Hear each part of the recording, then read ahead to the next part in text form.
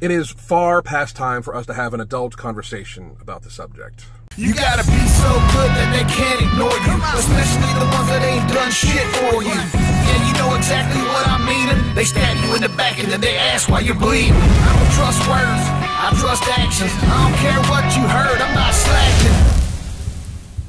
My name is Alan Robertson. This is Every Damn Day Fitness. Like, subscribe to the notification bell right over there. Share my videos, subscribe to my second channel, Alan Robertson. In my opinion, of course, link to button below at the end. Thank you very much. So, for those of you that were worried that we quit YouTube, we have not. We are moving to Florida, so it took about a week of organization and travel and all sorts of shit with the animals, blah, blah, blah. For those of you that were worried, thank you for the messages. No, we did not quit. For those of you that were very fucking happy, fuck off. Anyway, we need to have a real adult conversation about health, about society, health, obesity, those sorts of things, weight stigma. We need to have adult conversations because it's gotten to the stage that adult conversations are just not only not even being had, but they are absolutely being looked down upon. And that is a very dangerous form of rhetoric in our society. I recently did, not too long ago, a month or so ago, I did a, what would be considered a debate, but we actually had a lot of mutual ground. So it was called Mutual Ground. It's by the creator Fatopia, and it was with Dr. Joshua Walrich. And I still follow him. I found we disagreed on several matters. We agreed on several matters. Most of the science we completely agreed with because it's just science. He is an outspoken advocate against weight stigma and for fat acceptance, those sorts of things. He is a medical doctor. And that's why he is going to believe in the science. It's just, it is what it is. I saw on his Instagram the other day a pretty interesting post and some interesting comments.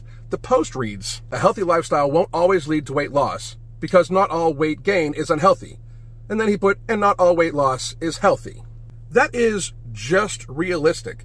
It really is. Not all weight gain is unhealthy. If the person is underweight especially, or if they're adding some muscle to their frame that still falls within healthy parameters, that is healthy weight gain. It is just reality. That's where we need to start fucking living, is reality, because we are just not.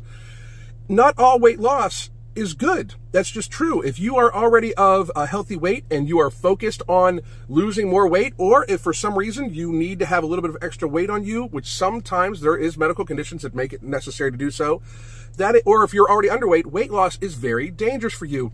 When you go to the doctor, one of the reasons why the doctor should weigh you is to see if you have gained or lost weight, because oftentimes, especially for a morbidly obese person or a person that doesn't step on the scale very often, if you have unplanned weight gain or weight loss, it could be telling of something else. You could be holding a lot of fluid, you could have congestive heart failure, you could have edema, you could have cancer, you could have multiple things, which is why the doctor should weigh you.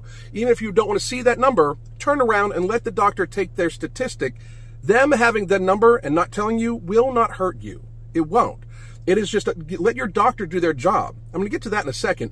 But in the comments section, I found there was a long string of comments, and it started like this. If, quote, not all weight gain is unhealthy, end quote, then would this post imply that, quote, other weight gain is unhealthy, end quote? If so, in what instance is it unhealthy? That feels a bit fat-phobic to imply, and I know you're trying your best to come from your old content, so just asking for clarification on the message. And after that, there's dozens of comments saying, yes, what are you talking about? You know, you're saying that there's some weight gain that's unhealthy. Of course there is weight gain that is unhealthy. Of course there is. It is just reality. It is just being an adult and understanding that facts actually exist. This type of rhetoric is the rhetoric that is hurting people. Of course there is unhealthy weight gain. Of course there is. If you are already overweight, if you are of a normal weight, like of a healthy weight, and you gain weight, that could be unhealthy. It could be. If you are overweight, it probably is unhealthy. And if you are obese, it is absolutely unhealthy. And if you are super obese, it is most fucking definitely unhealthy. If you are a 5'5", 300-pound woman and every pound you gain is unhealthy weight gain, cardiovascularly, mobility-wise, the pressure it puts on your joints, every pound you gain, if you're a 300-pound, 5'5" woman or more, is unhealthy weight gain. It is absolutely unhealthy weight gain. It's just reality. We need to actually have an adult conversation. And for an adult conversation to happen, we need to enter the realm of reality. We can't be in this little bubble, this tiny little bubble where BMI means nothing. We're going to get to that in a second. Where, you know, Everything is fatphobic. Even the comments from a doctor who is known for sticking up for people against weight stigma in the medical profession, his comments are somehow fatphobic now too. You can't just take it as like, oh, well, maybe he has a point. No, if he says anything you disagree with as a fucking doctor, it is now fatphobic. That's the problem. Like, a real adult does not just want to only hear what they want to hear. That's the problem right now. The fat acceptance community has gotten to the point, for a major portion of it, that they only hear what they want to hear. And that is extremely, extremely dangerous. We have people right now saying that the BMI is just complete bullshit. And while it has its issues, it absolutely does, because it does not account for muscle mass, those sorts of things. To a certain degree, it is very valid. And the statistics found around it are extremely valid, because the factors that make BMI not great for an individual on a large population level basis show very telling results, because it's just statistics. It does not give a shit about a person's body composition or anything like that. For instance, the condition most strongly influenced by body weight is type 2 diabetes. In the Nurses' Health Study, which followed 114,000 middle-aged women for 14 years, the risk of developing diabetes was 93 times higher among women who had a body mass index, BMI, of 35 or higher at the start of the study, compared to women with BMIs lower than 22. Weight gain during adulthood also increased diabetes risk even amongst women and BMIs in the healthy range. The health professionals' follow-up study found a similar association with men. Obesity and cardiovascular death. In a meta-analysis of 26 observational studies that included 390,000 men and women, several racial and ethnic groups, and samples from the U.S. and other countries, obesity was significantly associated with death from coronary artery disease and cardiovascular disease. Women with BMIs of 30 or higher had a 62% greater risk of dying early from coronary artery disease, and also had a 53% higher risk of dying early from any type of cardiovascular disease, compared with women who had BMIs in the normal range, 18.5 to 24.9. Men with BMIs of 30 or higher had a similar elevated risk. These are not fatphobic. These are absolute truths. These are studies done over long periods of time with very large sample groups that are medical fact. They clearly show the association with having a high BMI of 30, especially 35 or above, for especially women, of early death and disease. They absolutely show this. It does not give a fuck if you want to believe it. Diabetes does not give a shit if you believe it or not. Diabetes doesn't care if you don't believe it. Diabetes is still going to come for your feet, your eyesight, and your life. That's just the fucking truth. It is going to come for you at an extremely higher rate if you are a woman, especially with a BMI of over 35. It is just fucking fact. I understand that we have many arguments against BMI. I've even stated some myself. They don't take into account muscle mass. They don't take into account a lot of things. I did, by the way, hear several women from the fat acceptance community clearly state that, well, the BMI was made for white men, so it doesn't apply to us. The logic behind that is so bad, it's unbelievable, because if you think about it, if you have two people, BMI is based off of height and weight. That's it. If you have two people, one male, one female, both 5'10", both with a BMI of 35, the chances that the woman has much, much, much greater body fat levels and is at much, much, much more risk than the male is much higher, because women inherently have a lower lean body mass than men due to different androgen levels. It is just fact. It absolutely is. Dismissing of facts doesn't change them. When you dismiss realities, it does not change them. When you decide you're not going to be an adult and listen to medical professionals, it does not change shit. The problem, the reason why this needs to be talked about often, is the rhetoric is going to start hurting people, and it already is. I found this comment also. This poor woman, who, in my opinion, of course, by the way, is a victim of the fat acceptance community. This woman is being victimized by the rhetoric. She literally is.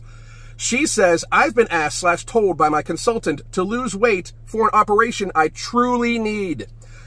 I have been working so hard to accept my body as it is for over a year, and yes, I've gained a lot of weight in my anti-diet recovery. What am I to do when I need this op? I explained my past disordered eating and haze, but he said it was out of his hands, a hospital policy.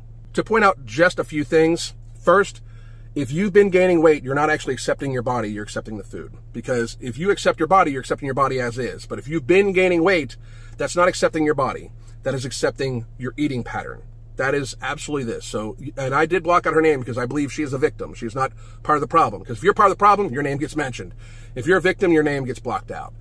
I believe she's a victim. And ma'am, if you watch this, please understand, you are not accepting your body if you're actually gaining weight in this process. You're not accepting your body as is because your body is changing. It's gaining weight. You are accepting your food behaviors, which is causing the weight gain. That is not a good thing. That is disordered eating in and of itself. Just to be very real. Please do seek psychological counseling and get the operation. Listen to the medical professional, not the person online that is spewing rhetoric at you. Listen to the medical professional. Listen to the medical professional. They oftentimes don't want to do certain operations on people with higher BMIs because the operation, the recovery from the operation and being on the table and stuff, is the risks are greater. They're higher than the actual not having the risk of not having the operation. That is why. And hospitals cover their own ass. That's just the truth. But you should get you should listen to, you get a second opinion. If the second opinion tells you to get the operation, get a third opinion if you don't want to listen to that. If the third one tells you to get the operation, get the operation. Just be real. It's time to have an adult conversation. Being an adult is oftentimes hearing shit you don't want to hear. Being an adult is oftentimes accepting and assimilating information that does not necessarily fit exactly what you want to hear. Not everything can be tailored to you. Not everything can be, that is told to you can be, it fits perfectly with what I believe in. That's just not reality. That's just absolutely not it. People are going to disagree with you. And sometimes those people are fucking right, especially when they're the ones educated on it.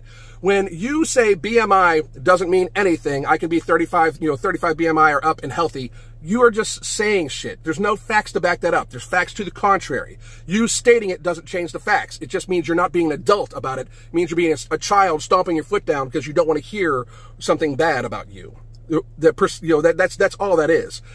You ignoring facts does not change them at all whatsoever. It makes you a fucking child. And we need to stop having childish conversations. We need to start having real conversations. We need to start having conversations of, you know what? If a person shames another person for how they look, that person's a fucking asshole, no matter what. That person's a complete asshole. If they're just trying to make fun of you for how you look, whether it's because you're bald, old, fat, too skinny, whatever. Women get made fun of all the time, mostly by other women. A woman can't be right. She's either too muscular, too thin, too fat, too this, too that. Wears her makeup fucked up? Her hair's this, blah, blah, blah. Women are brutal to other women. But if you make fun of somebody just to make fun of them, just to amuse yourself, you're just a fucking asshole. You really are. Making fun of somebody's appearance, that's fucked up. Because oftentimes they can't do anything about it or they're struggling with doing something about it. That makes you an asshole. However, that doesn't change the fact that you need to have healthy endeavors in your life. Accepting who you are means accepting sometimes that you might need to get healthier. Fat acceptance in its start had a good premise. Accept me for who I am while you're trying to be healthy, I'm down for that. Stating that facts don't matter anymore, that you can't tell if a person's healthy when they're 400 pounds, that, diabetes won't come get you, that's childish-ass conversations that we need to get away from. We need to start adulting and having real-ass conversations, and that's just my 2 cents on the matter. My name is Alan Roberts. Hit me up on Instagram at Alan Roberts EDF. Hit me up on Twitter at EveryDayFit. I'm also on Facebook at Everyday Fitness. I'm on the internet at everydamndayfitness.net. God damn.